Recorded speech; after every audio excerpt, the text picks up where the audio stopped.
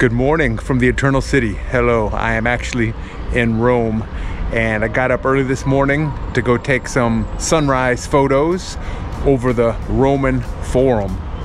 So I just got on Google and put like quick best sunrise photo locations in Rome, and you come up to the top of this is called Campidoglio Piazza, and there's a fountain right behind me. And so you climb up these steps here. You'll walk off to your right, and right through that little archway, if you can see that there's a tiny little archway, and it goes down, and there is a fantastic view of the Roman Forum. All right, so early morning in Rome over the Forum. Sun just came up. Look at that, there you go. The early bird gets the worm. Got the Colosseum back there, overlooking the ancient Forum. I've shown you a lot of Roman ruins. Now I'm actually in Rome. So we are in Rome for just a real short, quick 48 hours. We came in yesterday. We flew in from Istanbul, and at the airport we hopped on the train and went to the main train station. From the airport to get on the train, it's super easy. There are signs that direct you right to the trains, and you get there. And so when you first get there, the first ticket machines for the trains, just walk past those, because there's going to be a ton of people there and you'll be in line forever if you try to buy your train tickets there. So do not do that. And so just walk past that, and then when you get to the actual train station, there'll be more machines, and there'll actually be some counters that you can buy your train tickets. So buy them there, it'll save you some time. And then get your tickets, and you have to scan your ticket to actually get onto the train, to get through the turnstile. And once you do that, do not throw your ticket away, which I thought about doing, because I scanned it, went through the turnstile, got on the train. I'm like, well, I already validated my ticket and it got me through the turnstile, so now I'm good. But they actually come through and check. So I guess people jump the turnstile, so don't throw it away, keep it. And then it took us about 30 minutes to get to the main train station, the Termini station in Rome. And from there we walked to our hotel, which was about, I don't know, 15 minutes, I guess, not too far away. So great place to stay, right? There's a lot of places around the train station. And then here to this lookout point, it took us about, I don't know, 25 minutes, 20 minutes to walk here. Nice walk early in the morning. Not many people are up. Most people are still sleeping. Hello, good morning from the Trevi Fountain, and it's about not quite 7 o'clock in the morning. We walked over here from our sunrise photo spot, hoping we'd get here before the crowds get here, and you can see that is not the case. People are here lined up taking pictures in this very beautiful, very popular spot in Rome. Supposedly, if you throw a coin over your shoulder, it guarantees your return trip to Rome. So much has changed since the first time I visited Rome about 25 years ago, and there's a lot more tourists here, a lot more crowds, and it's just not as easy getting to things.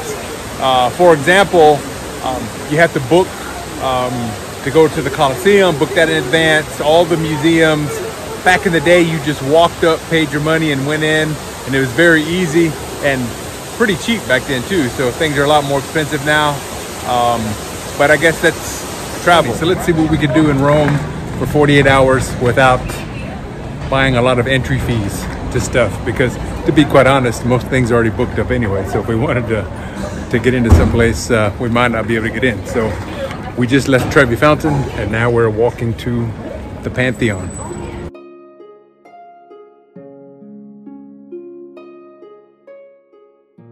All right, so we are in the St. Ignatius Loyola Church here in Rome as we continue our tour of Rome. And I want to show you this fresco on the ceiling. It is so impressive. It's one of the largest frescoes in the world, and it's I believe it's called the Passion of the Glory of St. Ignatius. And it was painted in the 1600s, and the colors are so vivid. It looks like it's 3D. And they depict 4 continents: the continent of Europe, Africa, Asia, and America. The only 4 continents. I don't know if that's only 4 they knew about at the time, but anyway, take a look at this. This is truly, truly spectacular.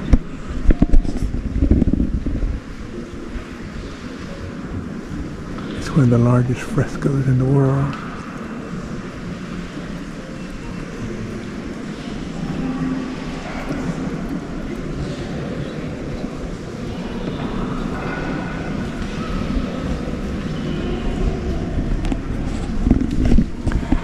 So it doesn't cost anything to get in here. We just popped in, looked around, and it's very impressive. So when you're in Rome, make sure you stop by the St. Ignatius Church. All right, so I've got a euro. We're in the St. Ignatius Church. Beautiful church here in Rome. And I guess if you put a euro in here, it's gonna light up the dome up there. So I haven't seen it done since we've been here. So I'm gonna try it. Let's see what happens. Dun, dun, dun, dun, dun, dun, dun, dun, dun, dun, dun. Lit up that one. It lit up the model. I don't think it lit that up, did it? It did light up a little bit. It's hard to tell the difference, really, but it did light.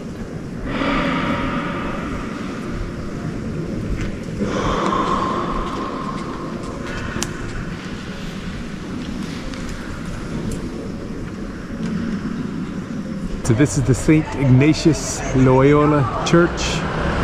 We showed you the inside, this is the outside, and if you're walking between the Trevi Fountain and the Pantheon, you will likely walk right past this. So make sure you pop inside and take a look. It is truly beautiful, very beautiful inside, quite stunning. And yeah, it doesn't cost anything, just go in there and walk around, and we wound up spending probably 15-20 minutes inside. It's so beautiful. All right, here we are at the Pantheon, one of the most historic buildings in the history of the world. It was originally built in BC, and the original building burnt down. This one was built, dedicated around 106 AD, and Pantheon, so it was built to all of the Roman gods, dedicated to all the gods that the Romans believed in before they converted to Christianity. And then they converted to Christianity, and since around 609 AD, it's been a Catholic church. And so just truly spectacular building. Now to go inside, and I talked earlier about how things have changed in Rome from 25 years ago. Earlier, you could just walk inside and there were no lines, you didn't have to buy a ticket. Now there are lines and you have to buy reservations, have to buy tickets, and it costs 15 euro per person to go inside if it's not completely booked up. So yeah, so times change, you know, I guess if you want to travel, you have to deal with it, right? So yeah, so truly spectacular building, the Pantheon here in Rome, and the stroll between here and the Trevi Fountain is really fascinating. So just a great introduction, and you get a vibe of the city of Rome here at the Pantheon.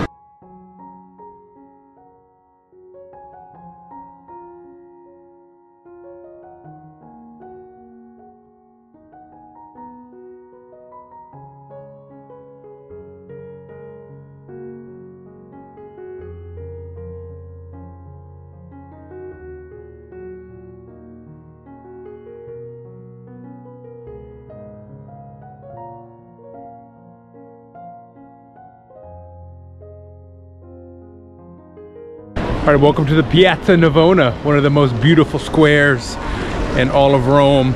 Pretty fantastic. Behind me, we've got the Fountain of Neptune, and up in front of me, we've got the Fountain of the Four Rivers, one of the most famous fountains, statues in the world. It's absolutely spectacular.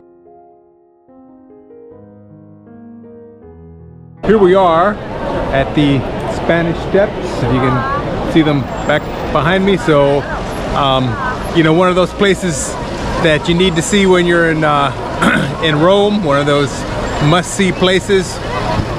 And these have been popular since they were built over 300 years ago, and artists come here, and I mean, they're beautiful, right? They've got this nice fountain here, a nice piazza.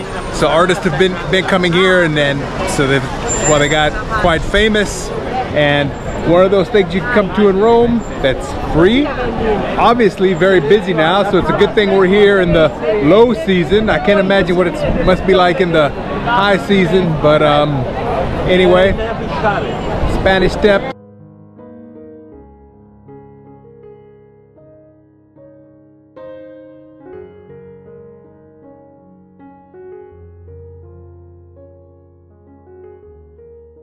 All right, so if you're walking around and you're up by the Spanish Steps, you get hungry, come here and get a super Italian sandwich. They are outstanding.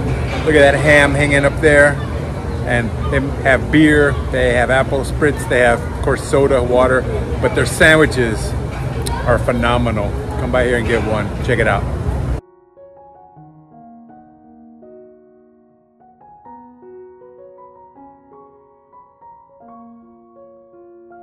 All right, so what do you do when you're in Rome for less than 48 hours? And it's kind of a side note on your trip. You fly into the Rome airport, and you know, if you're moving on along your way to southern Italy, which is your goal, but if you fly into the Roman airport, you almost have to spend at least a couple of days in Rome. So that's what we did, and we haven't really planned for this trip, so we haven't made reservations or anything like that to most of the blockbuster sites. But then you visit some of the still very beautiful but maybe lesser known sites, such as this church I'm about to take you into, the Santa Maria della Vittorio. And inside this church, it's a real, I wouldn't say hidden gem because there's people here, but it's not nearly as busy as most of the other sites in Rome. But inside there is a sculpture by Bernini that is absolutely phenomenal, the Ecstasy of Santa Teresa. And yeah, I'm gonna take you in there and show you around, but the ceilings, are just phenomenal. The artwork, I mean, the statues are, that's one sculpture, the one I just mentioned by Bernini, but there are others that are just absolutely spectacular. So it's near the Termini train station, so the Church of Santa Maria Vittorio. You have to check it out when you're in Rome, when you've visited all the other blockbuster sites. So Angels and Demons was a Dan Brown novel based here, or that wasn't based here, but that mentions this church, and it was later released as the movie with Tom Hanks being the star, and the Bernini sculpture played a key role in that book and movie. So let's go check it out.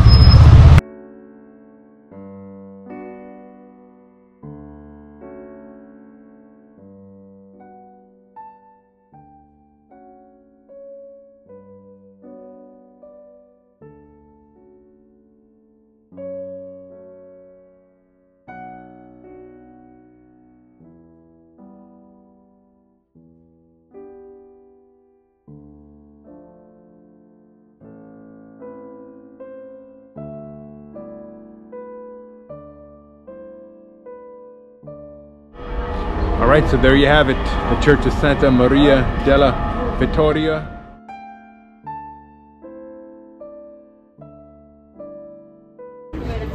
Welcome to Rome. Look at that. Oh man. Ah, these pizzas look so delicious.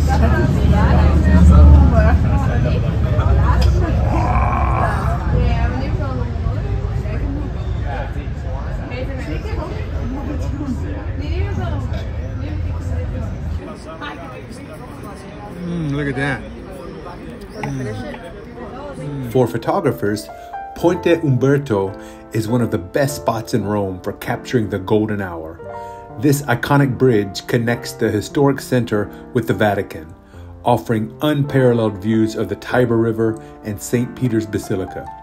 Pro tip, arrive at least 30 minutes before sunset to secure a good spot and set up your gear. As night falls and the city lights start to twinkle, Ponte Umberto takes on a different kind of magic. It's a reminder of the timeless beauty of Rome and the simple joys of life.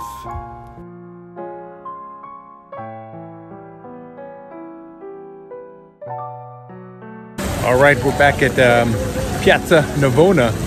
And I think I told you the wrong fountain earlier. So this behind me is actually the fountain of Neptune. And you can see it's at nighttime. I think it's a little prettier, a little nicer. And behind me where that obelisk is, that's the fountain of the Four Rivers. And the Four Rivers are, I believe they're supposed to be the Danube, the Ganges, the De La Plata, and the Nile. So a funny story is that this fountain sculpted by Bernini, and that particular character is supposed to be the river De La Plata from South America, and the guy's falling back like he just saw something that scared him to death. And what he's looking at is behind me is a church that was designed by Bernini's rival. So supposedly Bernini made that guy, and he's looking at the church made by his rival, and it's so ugly that he's falling back in terror.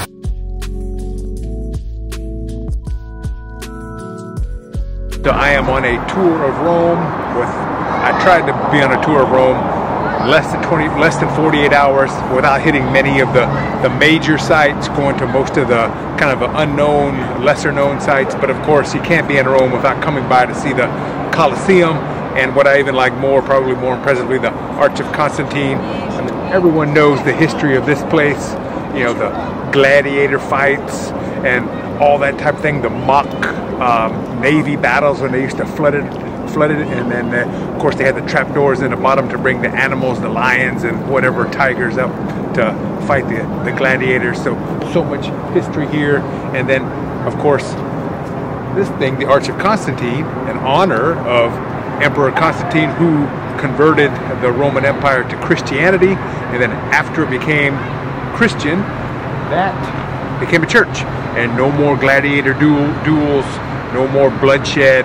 Then they had more competitive events to entertain the people without death and bloodshed. So right here, so much history. The eternal city of Rome. I tell you, it's one of those places that everybody needs to visit at least once in their lifetime. So much history here. You can't walk around without stepping on something that's probably 1,000, 2,000 years old.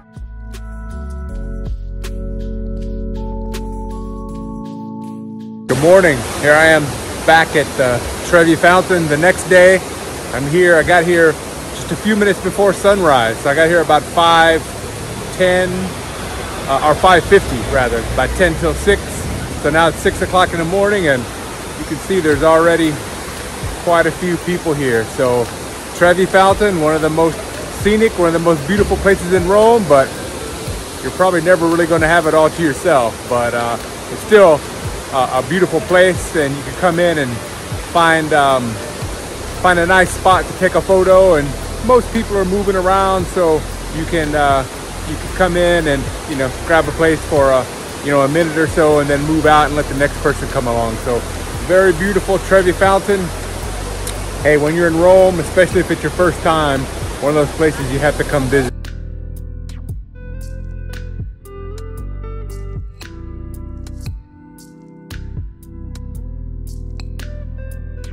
Okay, so now I walked over from the Trevi Fountain to the Piazza di Spagna with the famous Spanish steps behind me, and it's about it's less than, I don't know, less than half a mile, somewhere between a quarter of a mile and a half a mile between the two locations.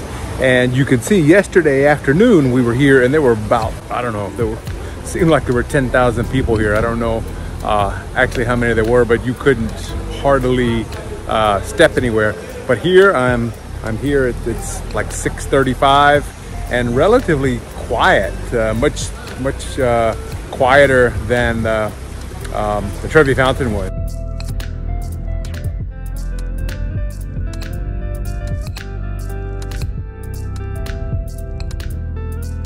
Okay, so now I came up to the top of the Spanish Steps, and there's a nice panoramic view up here.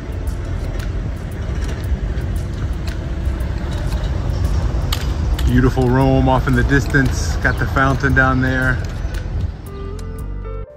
Wow, What an incredible whirlwind tour of Rome. In less than 48 hours, we've managed to explore some of the city's most iconic sites, all without needing advance tickets. From the breathtaking views at the Spanish Steps to the historical wonders of the Pantheon, it's amazing how much you can see in such a short time. We hope you enjoyed this quick tour and found some inspiration for your own trip to Rome. Remember, you don't always need a lot of time or advance tickets to have an unforgettable adventure. If you enjoyed this video, be sure to give it a thumbs up, leave a comment, and subscribe to our channel for more travel tips and guides. Thanks for joining us on this journey. Safe travels, and be sure to turn in next Sunday as our adventure continues in the beautiful Puglia region of Italy. Arrivederci!